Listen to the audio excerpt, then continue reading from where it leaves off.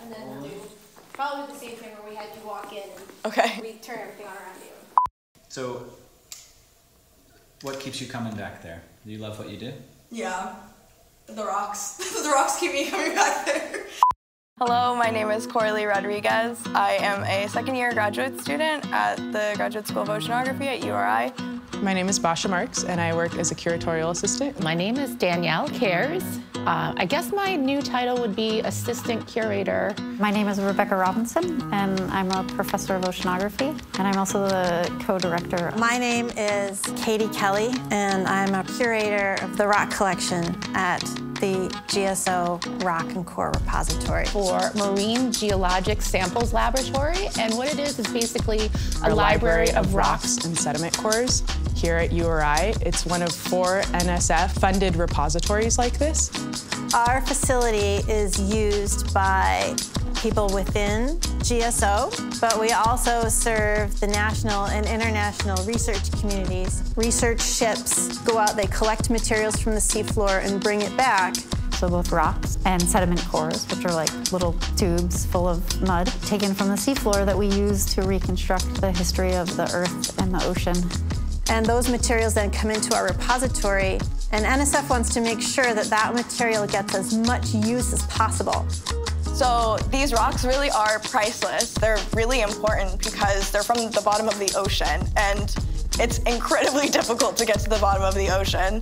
And sometimes it's a once-in-a-career opportunity to go out and collect sediment or rocks from a certain place. And so making them accessible for future science, it's really important. One of the things that I enjoy the most about being in the MGSL is the incredible variety of materials that we archive. So, for example, we host a lot of samples from the exploration vessel Nautilus. And they bring in rock materials from a really huge variety of settings on the ocean floor. They often go to areas like hydrothermal vents, and so we get some really cool, unique samples that I get to get my hands on. So it's either coated in sort of debris or sediment or mud. Sometimes it smells kind of weird. I particularly love playing with the rock saw and cutting rocks, which you don't get to do every day of your life. So I love just like cutting open a rock and discovering what it is on the inside, because you usually can't tell from the ROV when they go to pick it up on the seafloor. I've never felt so strong as when I'm using the rock saw. You're like breaking open the earth. And, you know, when we did it for a tour of 6th graders, they were like amazed and like they requested it. They had so much fun.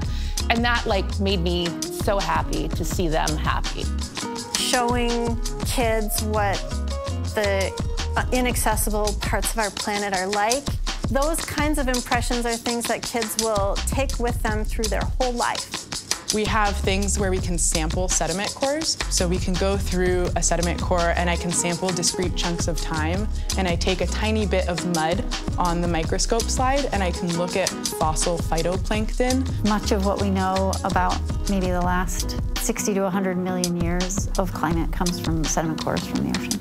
So getting an understanding for how the Earth has formed and operated in the past is really important to understanding how humans can interact with our planet and what types of things we might experience as a consequence of volcanic eruptions, climate change, etc.